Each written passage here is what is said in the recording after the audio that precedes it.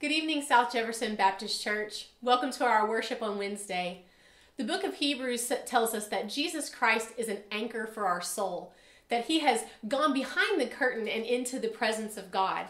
And then the writer of Hebrews says, "Therefore, brothers, since we have confidence to enter the holy places by the blood of Jesus, by the new and living way that he opened for us through the curtain that is through his flesh, and since we have a great high priest over the house of God, let us draw near with a true heart in full assurance of faith, with our hearts sprinkled clean from an evil conscience and our bodies washed with pure water. Let us hold fast to the confession of our hope without wavering, for he who has promised is faithful. And let us consider how to stir up one another to love and good works, not neglecting to meet together as is the habit of some, but encouraging one another, and all the more as you see the day drawing near."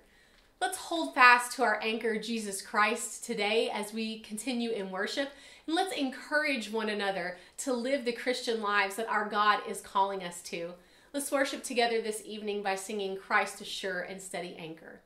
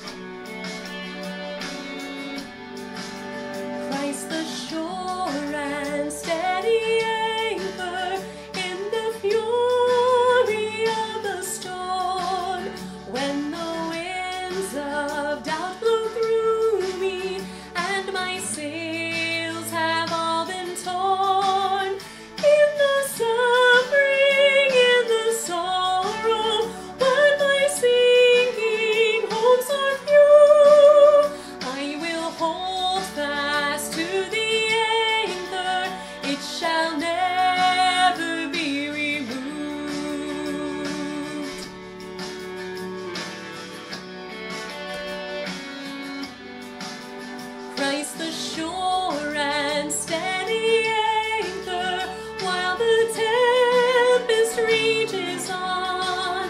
When temptation claims the battle, and it seems the night has won, deeper still than goes the anchor, though I justly stand accused, I will hold fast to the anchor, it shall never be removed.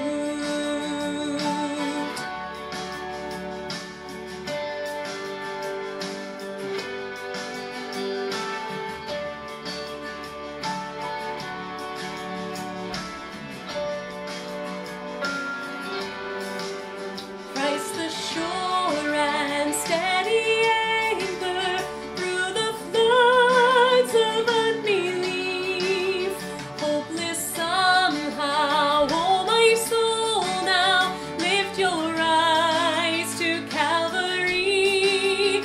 This my ballast of assurance, see his love forever proved.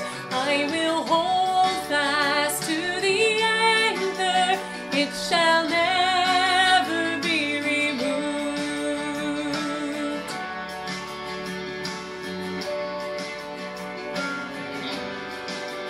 Christ the sure and steady anchor, as we face the wave of death, when these trials give way to glory, as we draw our final breath, we will cross that great horizon, clouds behind and life secure, and the calm will be the better for the storms that we endure. Christ the shore of our salvation, ever faithful, ever true, we will hold fast to the anchor, it shall never be removed.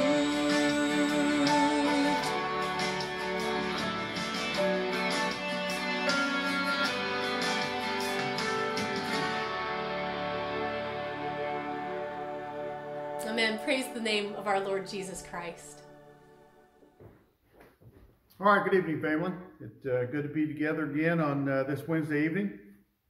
I invite you to take out your copy of God's Word, and let's go to 1 Peter chapter 4 together this evening. 1 Peter chapter 4 at verse 1. 1 Peter chapter 4, verse 1.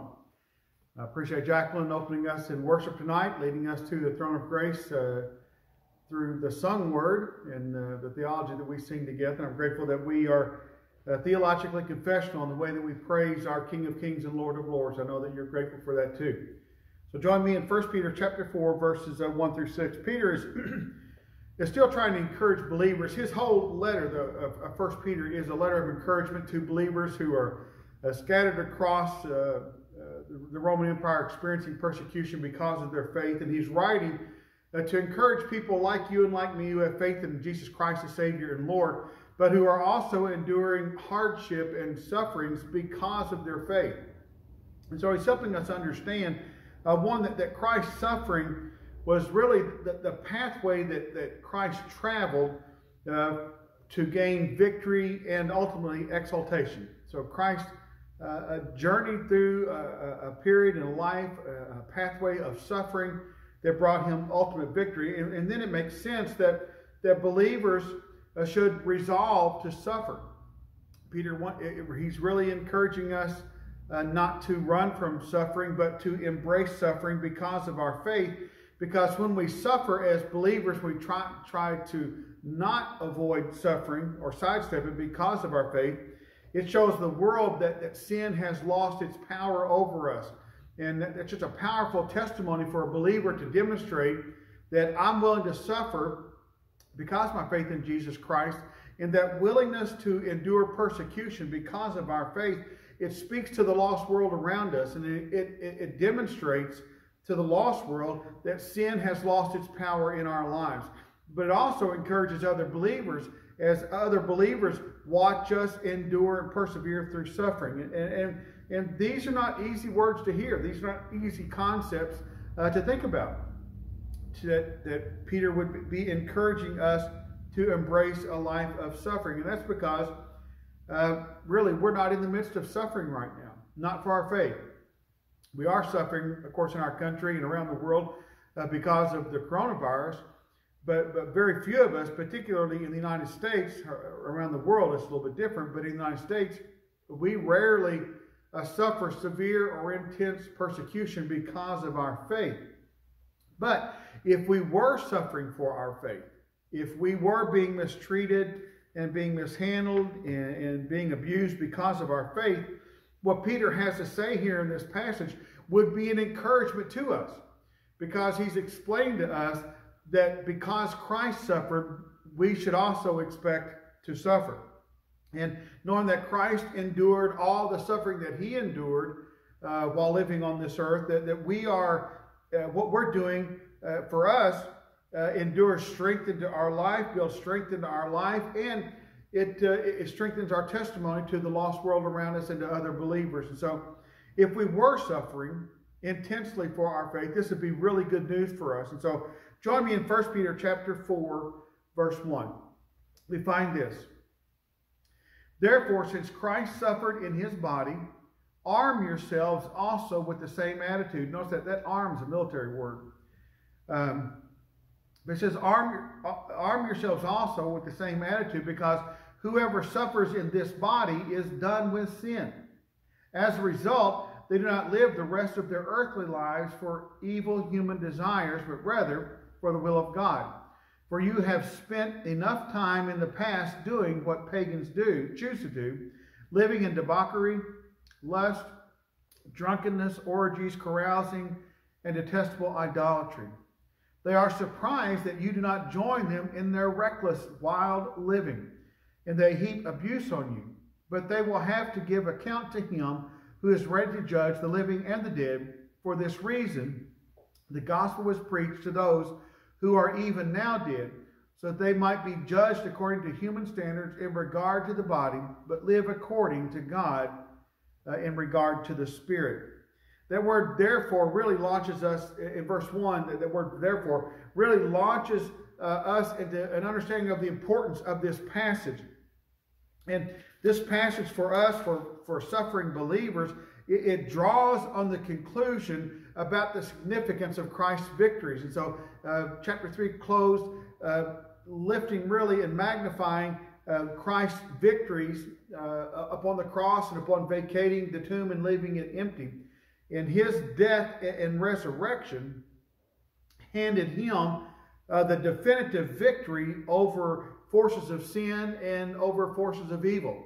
And so when Peter says, therefore, he's really drawing from the things that he said before about Christ's victory, about Christ's triumph, as it relates to Christ himself, but also what it means for us as believers of the living God. And when you read this, it makes us wonder why then that Peter would tell us to arm ourselves. Now that's a military word, that he says to arm ourselves with this same attitude. So he's telling us to be prepared for some type of warfare. The only time you arm for war or arm yourselves in a military fashion is when a conflict is anticipated. And so Peter is helping us understand, telling us that we must be armed or to be prepared. And then he helps us understand that it's for unjust suffering and unjust abuse because we're Christians. And this is in the context of Christ's suffering. Certainly Christ's suffering was unjust. And certainly the abuse that he experienced was unjust. And so Peter is helping us understand that we need to prepare ourselves to arm ourselves with the proper attitude to endure, to persevere through unjust suffering, unjust punishment, unjust treatment. And he's telling us this so that we will not be unprepared. If we're not prepared for warfare, and this would be a mental warfare, because suffering, yes, it can be physical, but it's also can be very mental, can be very emotional and psychological. And so he's telling us these things so that we will not be unprepared, so that when the suffering does happen, that we won't be taken off guard by it, that we will have already armed ourselves with the proper attitude to persevere through suffering that's brought upon believers by non-believers. And this word arm, it is a military word. And Peter is comparing the Christian life really to that of a warrior, to military personnel. And anytime you would think about arming yourself for a military conflict, and then you think about arming yourself for a physical, emotional, psychological, suffering kind of conflict, then we need a particular kind of discipline to be prepared to arm ourselves for that suffering. We need a particular kind of determination and really an attitude of just pure grit in our heart to cling tightly to our profession of faith in Jesus Christ as Savior and Lord while enduring persecution and hardship. And why? Because we should expect to suffer. And Peter's trying to help us understand that because of your faith in Jesus Christ, because of that one reality, because of that one truth, we should expect to suffer. None of us want to think about suffering. Suffering is not something that we would enjoy, but it's what we should expect. Now, what about this phrase that Peter uses? He says, because whoever suffers in the body is done with sin. Now, honestly, I know lots of believers, including myself, who battle and struggle with sin in its various forms. And so what Peter says here in verse 1, that because whoever suffers in the body is done with sin, that's an intriguing thought. And he's not trying to teach us that we are above sin. I mean, it's hard to imagine how a believer might be done with sin in this life in such a way that we're never hampered by sin, that we would never be tempted to succumb to sin, that we would never commit a sin, whether in thought or in deed. So Peter, he's not saying or teaching that believers are sinless. Certainly, if you think back to the last 2 Sunday sermons out of 1 Samuel and through the last few weeks of that we've been in 1 Peter, he's not at all saying that once we accept Christ, that we will no longer sin. And we know that that's not true. You as a believer in the Lord Jesus Christ, there are occasions in your life when you commit sin. Some of those sins are willful. Some of those sins are accidental. But we still commit sins. So Peter is not saying that believers will never reach a point where they're above sin. But what he is trying to help us understand is that to the lost and watching world, watching a believer as they suffer for their faith, maybe even experiencing suffering from the hands of that non-believer, watching us suffer for our faith. He's trying to tell us that the lost and watching world, and that other Christians who are watching us, our willingness to suffer is proof that we are indeed believers in Lord Jesus Christ. It's an authentication of our faith when we endure suffering for our faith, that we don't run from that suffering.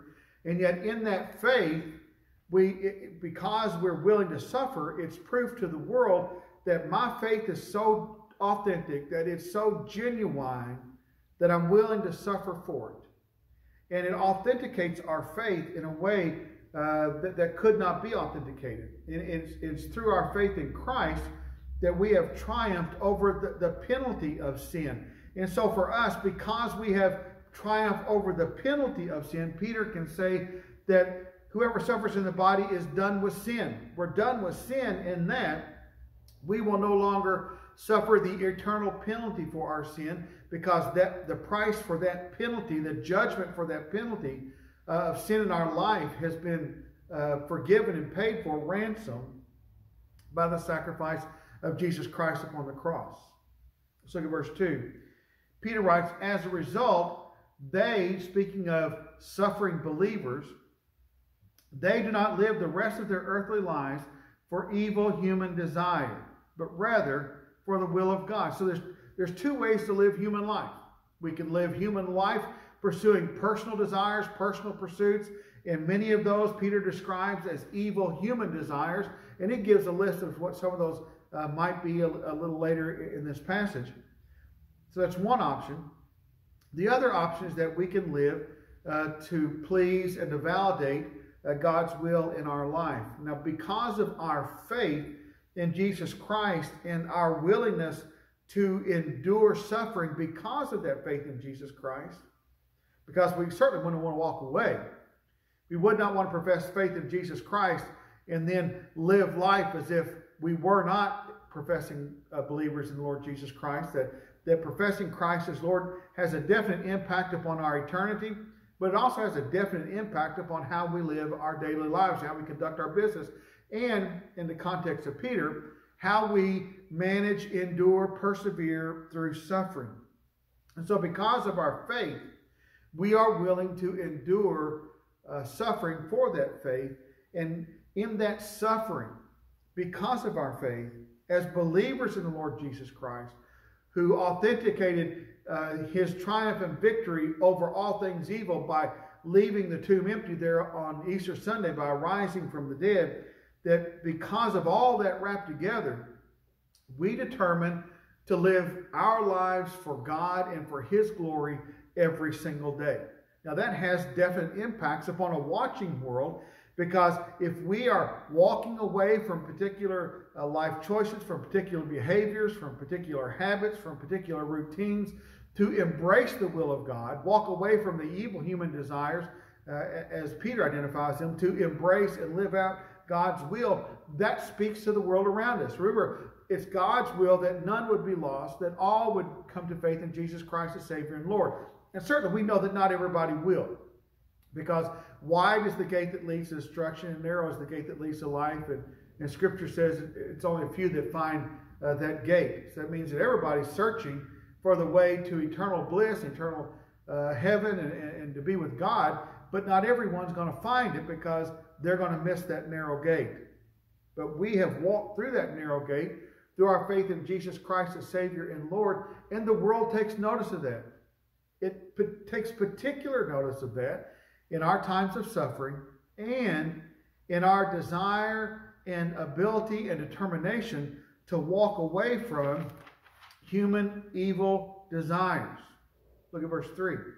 He says, for you have spent enough time in the past doing what pagans chose to do. And Peter's confessing. We all, and remember, he's talking about people that lived in this part of the world. And people that lived in this part of the world apparently enjoyed their sin. And they enjoyed engaging in multiple levels of immorality. And he's going to give a list of them. And so he says here in verse 3, that for you have spent enough time in the past doing what pagans choose to do. And he gives a list. Pagans choose to live in debauchery, lust, drunkenness, orgies, carousing, and detestable idolatry. Now that's not all of the immoral things that lost people engage in or pagan people engage in.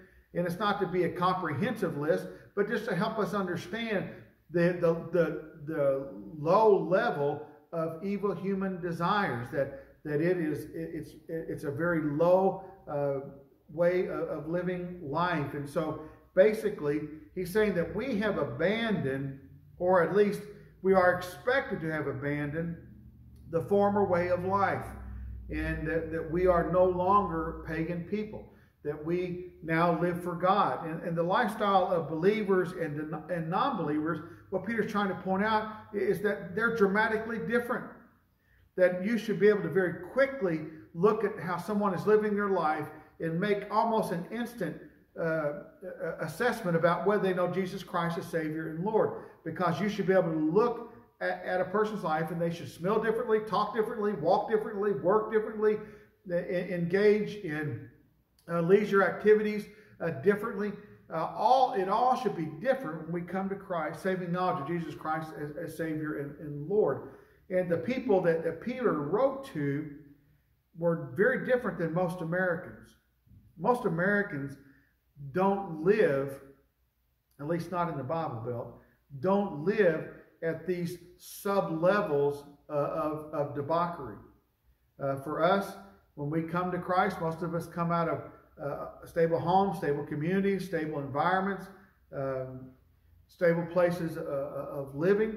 Not everybody's wealthy, not everybody is poor, but most homes are relatively stable. You have electricity, you have running water, you have people in the home who care for one another. And so the way we live is very different than the way people lived that were scattered across the Roman Empire.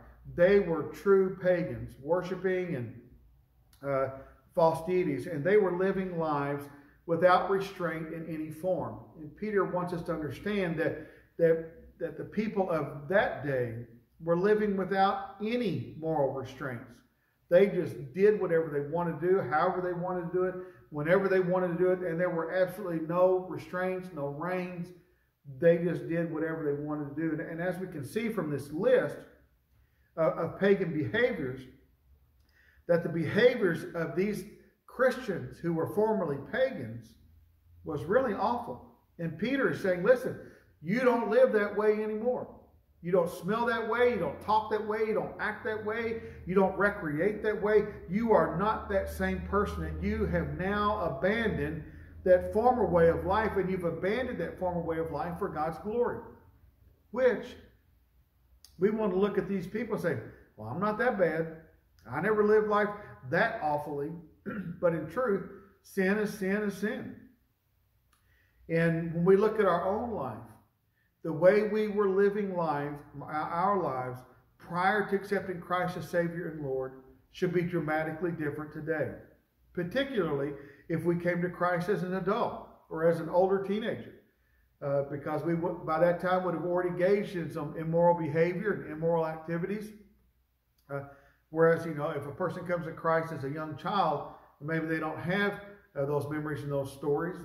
But if we came to Christ as an older teenager or an adult, certainly we would have behaviors in our former life that would have been distasteful for a Christian to be engaged in. And so Peter is telling us that as you're suffering, and you're suffering because of your faith in Jesus Christ, to realize that that it's a testimony to other Christians, it's a testimony to the world that you are a different person. Look at verse 4. In verse 4 he writes, they are surprised, speaking about lost pagan people, people who do not know Christ their Lord and Savior. He says, they are surprised that you do not join them in their reckless, wild living, and they heap abuse upon you. Well, these are people that, certainly speaking about adults coming to Christ as Savior and Lord, and as adults you were engaged in immoral behavior, in behavior that's absolutely unbecoming to a Christian, that would be associated with a pagan lifestyle. And so Peter sounds like he's addressing adults who place faith in Jesus Christ, and not children or even teenagers, but grown-ups.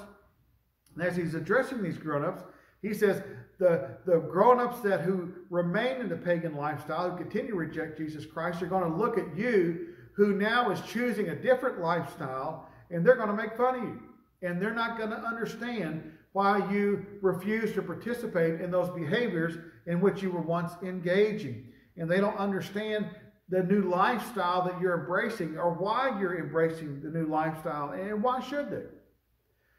They have not come to faith in Jesus Christ as Savior and Lord. They're still lost.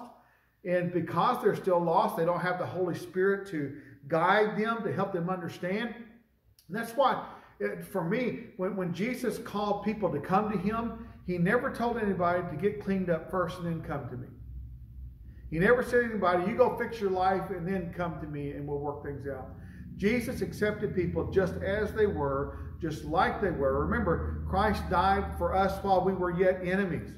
And so Christ extends his love to everyone where they are in their life in that moment. And in that moment in living, we may be living lives of debauchery, or maybe not so bad. But if we're lost, if we've never accepted Christ our Lord and Savior, we do not have the assurance or the gift of the Holy Spirit guiding us, teaching us how to live the Christian life in this pagan world. And so he lets us know in verse 4 to inform us so that we're not surprised then when our friends who are still lost, because these are people that are still engaged with us in conversation and perhaps even in community. And so you're still in proximity to one another, and you're still around one another, and they don't understand, people who do not know Christ, don't understand why we have made the choices we have to change our lifestyle. And the hope is that by watching us endure suffering, by watching us remain committed to Jesus Christ in the suffering, continuing to share our testimony to the world, a watching world, through our lifestyle choices, Peter is helping us understand that the goal then is for our life to be a testimony to the lost, so they might come to saving knowledge of Jesus Christ as Savior and Lord. Let's look at verse 5. Verse 5, Peter writes, but they, speaking about the people who remain lost, pagans, but they will have to give an account to him who is ready to judge the living and the dead. So speaking about Christ, perhaps God, Peter returns our gaze really to end times. He's reminding us that payday's not always Friday, that there is a day of accountability, and that there is a judge who sits upon the throne, and he judges both the living and the dead. And he's helping us understand, reminding us as believers. Remember, Peter's writing to believers. And he's trying to encourage us to not forget that one day we will give an account before God for our life. And so as lost people persecute you because of your faith, remember, God's the ultimate judge. God will make the final determining decision and factor. So don't give up on living the Christian life.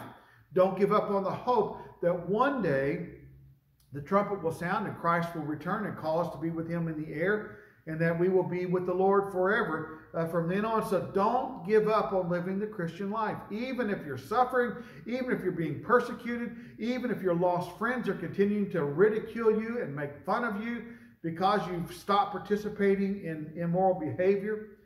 Because in truth, we're here temporarily. This is not our home. We have a destination in heaven. Our citizenship is in heaven. We are sojourners. We're pilgrims just passing through. On our journey through, we may suffer for our faith. But don't give up and don't lose hope. So that's how we have verse 6. In verse 6 he says, for this reason the gospel was preached. The gospel was preached for a reason, for a purpose, for an intended outcome. That the gospel was preached even to those who are now dead, which means they formerly were living, so they might be judged according to human standards in regard to the body, but live according to God in regard to the spirit. That's why the gospel is preached to people before they die. And that's what Peter's trying to say here. The time to proclaim the gospel, the saving knowledge of Jesus Christ, is while people are living. If you read Scripture, there's no such thing as post-mortem regeneration. The moment that we breathe our last breath on this earth, our eternal fate is sealed. Our eternal fate is either sealed in eternal hell, where the flame is never quenched and the worm never dies, or our eternal fate is sealed and determined that we will be in heaven in God's presence for all eternity. Once we enter one of those two places, there's no redo, there's no undo, there's no retry, there's no retest. There's no such thing as post-mortem generation. If we breathe our last breath on this earth, apart from a saving knowledge of Jesus Christ and Savior and Lord, we will spend eternity in hell. That will not change. There are no second chances. There are no do-overs. You won't find that anywhere in Scripture. It's just not there. The gospel has to be preached to the living before they die. That's why Peter writes in verse 6, for this reason the gospel was preached to those who are now dead. They're now dead. But before they were dead, they were living. And while they were living, the gospel was preached to them so they would have the opportunity to either accept Christ as Savior and Lord or to reject Him as Savior and Lord. If they accepted Christ as Savior and Lord, then they will live according to God in regard to the Spirit. If they chose to reject Christ, then they will be judged according to human standards, which sends every person who rejects Christ to an eternal hell. The gospel is to be preached to the living so that upon hearing the gospel, they might respond to it, and it might impact their eternity for sure, but also impact our daily lives, because the gospel changes people. Scripture tells us that the old is gone and the new has come because of our relationship with Jesus Christ. And so these 6 verses here in 1 Peter chapter 4 are very meaningful to us, and they're helpful to us because believers should resolve to live godly lives centered on God's will for all of our days. Because our eternal destination, our eternal security has been established, and it's in heaven. And because that we know that we're just passing through, that our eternal home is in heaven, then we can endure suffering and not give up. Even if our former friends who remain pagans ridicule us, cause us to suffer, bring harm into our life, we've got to remember and understand that God has the final say. We will all stand before Him. And because we will all stand before Him as believers in the Lord Jesus Christ, our lifestyles need to change. It needs to reflect a godly way of living and not a way of living that would exemplify the evil desires of this pagan world. So for us, it's a very encouraging passage because it lets us know that as you endure suffering, there is hope. And the hope that we have should come from a changed attitude. And that attitude we saw in verse 1 is a matter of arming ourselves as if for warfare. And so all of this really is spiritual warfare. Being prepared for the suffering, being prepared for the ridicule, being prepared for the change in lifestyle, being prepared with the understanding that God's the final judge, we have the final say, and that there's a day of judgment coming. Our attitude should be strengthened and encouraged in a very powerful way.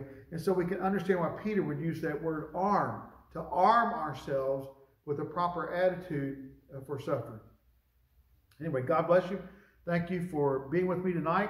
We'll join in verse 7. Peter starts off by saying the end is near, that we can see it approaching. You can even feel it. And we'll pick up there next Wednesday. But thank you for joining with me tonight. I pray that our study of these verses has been a blessing to you, an encouragement to you, to know that your suffering is real, but it won't have the final say. God is the ultimate judge. Let's bow for prayer. Father, I thank you for grace and mercy. I thank you that you give us passages like this to equip us and prepare us so that we're not caught off guard by suffering and by ridicule for our faith. I thank you that we're not caught off guard, that payday's not always on Friday, that you will vindicate believers, and you will judge those who have rejected your Son, and you will judge those who have caused believers to suffer for their faith.